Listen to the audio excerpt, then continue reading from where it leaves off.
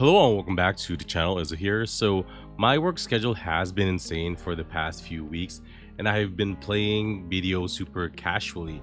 I also did not have much time to record videos I have planned for YouTube, but of course I still want to make gains. As we all know, BDO grinding is still the best way to get money consistently, but not everyone can devote consistent hours to it. So I tried to find ways and took notes on some of the activities that you could do without being anchored too much on grinding alone, but still make consistent money. And some of these one have future benefits. Just a short disclaimer before we start, these are not the optimal ways to make money or gather materials or even gain mastery.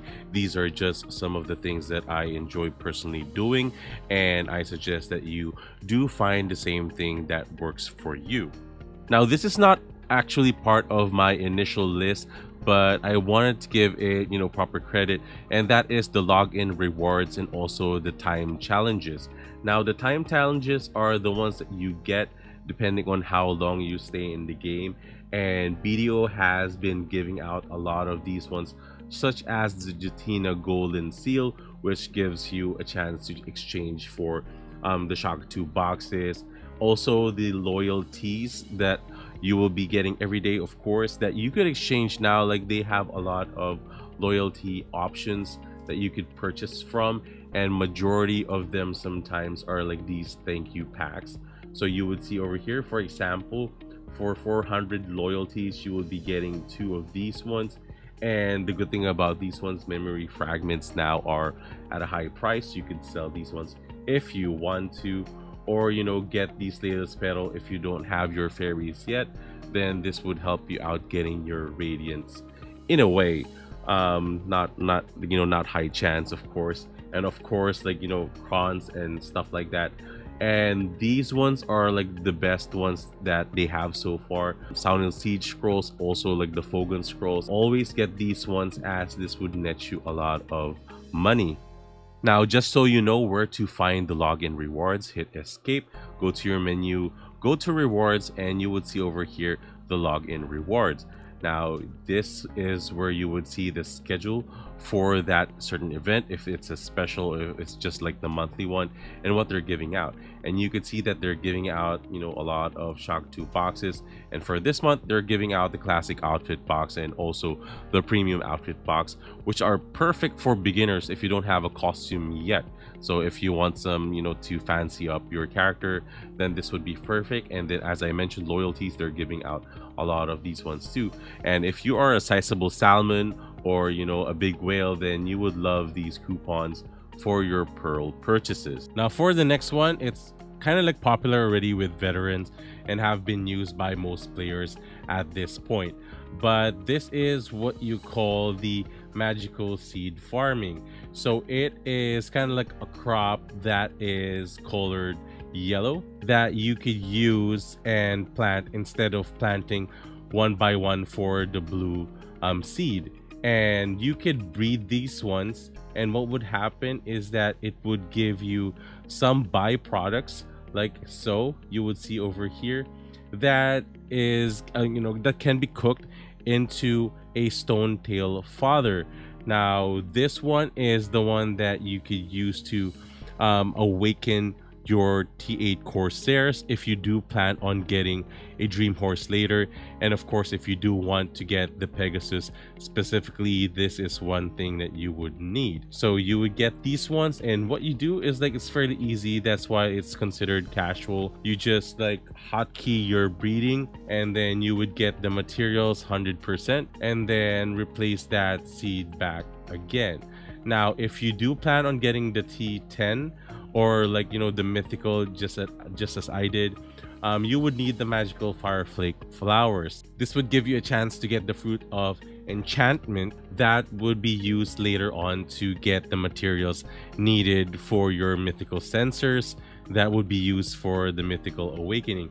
So this is one good way of accumulating it, because most of the time, at the time of this recording, it has about like 4,000 pre-order. And just for summary, you could get like these seeds over here at the marketplace, and what you could do is like breed them again and again. so that you would get like the magical seeds.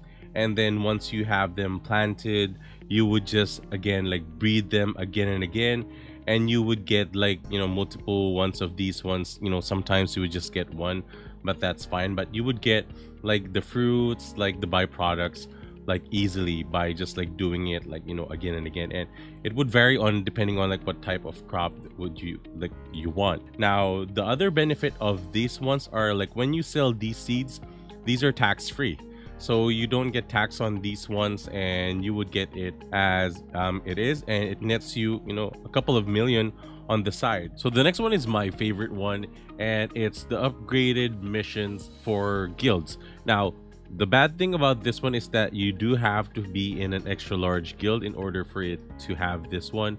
But like if you are in a small guild, you can take the small versions of these, and that is the bottle of river water. Now this is often overlooked because I always get this one, and what it does is that it just asks you to get bottles of river water, and this is mostly AFK.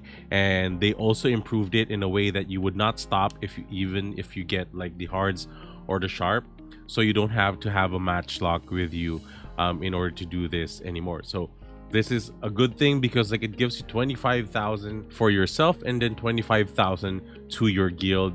And my guild is kind of like one that pays out, you know, frequently.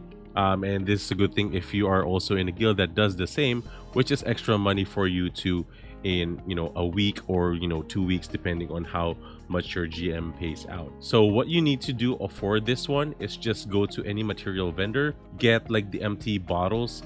These are just like 50 silver. You don't need like the other ones, like which cost about like I think 10,000, and the other one over 20. You just get these ones. These are super light, and then head over to the river. So I am at Ailton. This is my fisher, and she accumulates a lot of energy, of course. You can do this with your guildies to share the silver, and of course it really depends on your energy, as this is the one that takes, you know, a lot of energy, 2 per scoop. So keep that in mind. But like per scoop, it would get you about like 2 each, and this would help you out in leveling up your gathering, of course, if you do have like a character that you want. And this is one of my alts. And make sure you check on the repeat, and it would just like, you know, scoop for you. And every scoop that you do gets you, you know, money automatically in a way, because you could sell these bottle of river waters for 5,850 at the current market price, or you could do what I do. I filter it after getting these ones so that you would get your purified waters. And after filtering my week-long bottle gathering session stock, I was able to get more than 10,000 of these purified water, and at current market it's sitting like near the top, and this is about 55 million minus, you know, tax. That would net me a pretty good sum for a week of work. And also thanks to my guild, I was able to get, you know, majority of the water bottle quest, and I am at 252 million. And I, you know, want to give a warning out there that, you know, not all guilds are helpful in this way. A lot of guilds want them for this for themselves, so just make sure that, you know, you're kind of friendly with your guild and ask them like if you could take or, you know, join, you know, these kind of quests. Now for this next one, it's also popular, but I'm not gonna cover most of it because it's another topic on its own. It's cooking. Now there is an NPC called Liana that has been added to major cities, and you need 2 quests for this one. The first one is getting this one, weekly cooking about rich delicacies, and when you cook you have a chance to proc or process rich delicacies, which counts toward this one. And this would win you the Floramos Peros, which in turn would become the life mastery scroll that gives you 100 mastery. So keep that in mind. And this is also like, you know, free 500 CP. And then the other one is like this one, the daily cooking striving towards Imperial delivery. Now if you haven't done Imperial delivery before, I suggest you look it up. It's easy money. It's just basically like, packing foods that you have created. And the good thing about this one is that they have increased the capacity by reducing the weight of the actual boxes, so you could carry 200 plus, depending on, of course, like your weight limit on your character, and exchange it right away, so you don't have to go 20, 30, 40 at a time. You could just do it in one load, which makes the process much easier. And then this gives you a repair tool, so you don't have to worry about crafting your own tool if you already have the advanced cooking tool. And also it gives you the boxes of spices and a choice of the milk and the eggs that you could use towards cooking later. So there are a lot of recommendations out there, but what I really love cooking, because it's easy, and also it leads to the Valencia meals that I use for Imperial Cooking is either the date wine or like the fig pie. Currently I have like a surplus of fig pie that I bought from the market, so I'm gonna do that for this video. So I have the sugar, olive oil that can be purchased from the cooking vendors, or the cook in the city. And then wheat dough and figs are super cheap. You can buy them off of from the market. Even just selling a few calf roast or memory fragments would net you a lot of money for these ones. And all you have to do is select that one, do the batch production, and be on your way cooking. So one of the tools I recommend beginners to use, or people that are trying to get into cooking, is BDOLytics. So they do have a cooking XP calculator over here that could show you what you can do and how many crafts in order to reach, like, for example, Guru 1. So if you just want to do like essence of liquor, vinegar, fruit wine, pickled vegetables, which are like the normal recommendations, then definitely like you could do that one. You could see how long it would take. And of course, like, you would have like the buffs over here. Now the good thing about this one is it does have like the Imperial Cooking that shows you if you are to if you are at a certain level. Of course, just a reminder, you can only pack Guru boxes if you're Guru Cooking mastery, so keep that in mind, and so on and so forth for master, for artisan, etc, etc. So you can see over here, like, you can input your mastery if you're a beginner. So for example, putting it at 800 over here, and then like it would show you over here, if you buy the box from the market, this is kind of like the profit that you would be making from that mastery if you imperial it. And then this is once for the self-made. So definitely check this out, play around, and then like try to find like the best ones for you. Now for what you cook, it's totally up to you depending on what you see in BDOLytics. For me personally, I do Valencia meals because I do hunt for my own lion meat, and then I also get my figs and also my dates. I cook them personally, so I do get extra profit from it. So definitely try out Imperials if you can. And again, as mentioned, they improve the weight for these ones to 10 LT, which, for example, for me, I have 202 that I could deliver, and I could now do it in one go, which is super awesome. So definitely try it out. Now for this next one, you do need a boat, and I would recommend you to, if you are interested, get a cog through the quest of the Great Expedition. So it's the second to the last quest. Like, they would be giving you this cog over here is 140 acceleration and speed, which is very helpful for this. And in Vela, you could talk to Ravinia for this quest. Now there will be 3 options. Always choose the Tinbera one, as the Ilya only gives you 30 crow coins, which I'm going to show you later why you need this. And then also the Okila, which is very far, would only give you 40. And then the first one, which is the Tinbera, gives you 80 crow coins and 4 of the sailing XP. So we are going to be taking this one for this. And as I mentioned, if you do have a cog, do bring that one out. And for example, for me, like, I do have like my characters, which is much easier for this. I do have my third character as like a floater for this, that does this quest like every day. But for this purpose, like, we're gonna use the cog. So over here, what we would do now is head on over to Tinbera Island.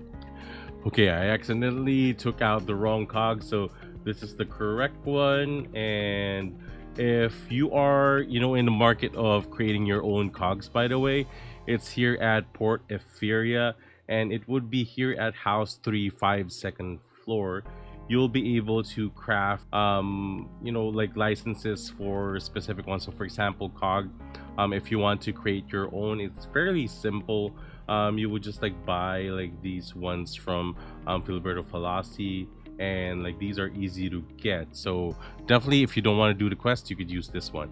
So again, what we would do now is of course ride our cog and then head on over to Tinbera Island. When you go over here, make sure you park over the top part of this, as there are pirates that would shoot out bullets that could actually kill you. And reminder that the supplies have a limit, so you can't wait for these ones. So if you are like me and then, you know, for example, you took out the wrong boat too, what you would do is just go back to Rovinia and trash this one and cancel out the quest, forfeit it, and you would see that it would pop out back on her. So just good thing to remember, just in case, like, you know, for example, you took it and then you had to do a chore or like, you know, a task somewhere else. Okay, so what you would do now is head on over here, and you could just like AFK, or if you want to actively do it, breezy sail over there. But for me, I just like set press T and forget, do something else up until I go over there. And again, make sure that you are going there within the time limit of 25 minutes. So as you approach the island, you could just like, you know, breezy towards that point where we set it initially. Again, you could see on the left side there are some pirates, so be very careful on that one not to get killed, especially if your character doesn't have any armor at all. You would just like park behind this stone right here. If you see like the border, then you're in the right place. Park your boat over here and then jump on over to that node manager over there. Now go talk to him once, chat, give the supplies. You would get these and the 80 coins. This is really helpful if you want to level up your character to go to skilled 1, so they would have breezy when they ride your boat, which is like, you know, the Feria sailboats, the frigate, the galleas, and also the caravel if you have that one, if you're going towards the Karak, or if you're building an alt. And after that one, you would now head on over here where like it's in Lemma Island where Rebinia is, and you would just like click over here. If you see Bolhi, that's the same place, and you would just travel over there. So while that's happening, you can do something else, which I really love. You know, I could finish up some tasks at work, and sometimes like I do want to like do eat out at the time that I do this. So once you have arrived here at Lemma, again, it is at north of Vela and left side of Ilia Island. So keep that in mind. It's the big island over here, and it's not the Okila Eye. So keep that in mind. And then you would see this red cloaked woman. Just talk to her. Her name is Rabinia, and at the crow shop, you would see here the ones that you could exchange for the crow coins that you are accumulating.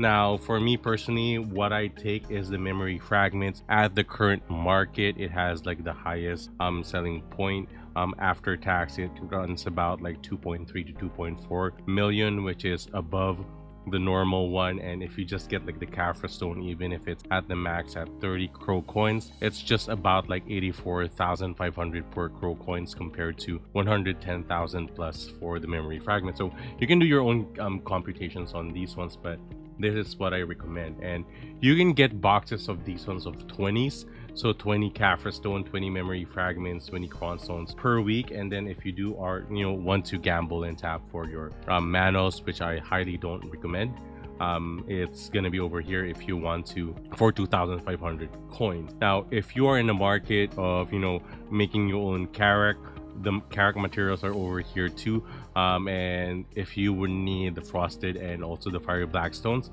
which you need to enhance your gear for, you know, upgrades of your ship, then definitely it's over here. And of course the basic starter gear for the characters are 10,000 crow coins each. So, you know, keep that in mind if you are in the market of, like, you know, going to or towards building characters. So in summary, guys, those are the few activities that I incorporate on my play, and sometimes it's daily, sometimes it's every other day, depending on my schedule. But first and foremost, I try to grind first, and then followed by checking in on the login rewards of whatever I can sell that I don't need for the extra millions. Then going to my farming, followed by guild quest or whatever the guild is up to. But I focus primarily again with water filtering, so I can do whatever I need to do, followed by the Imperial Cooking of Valencia meals, and then sailing for the crow coins when I want to take a break or go to dinner and stuff like that. So there are a lot of activities in BDO, but as you can see, like, you could play this game as casually as you want to.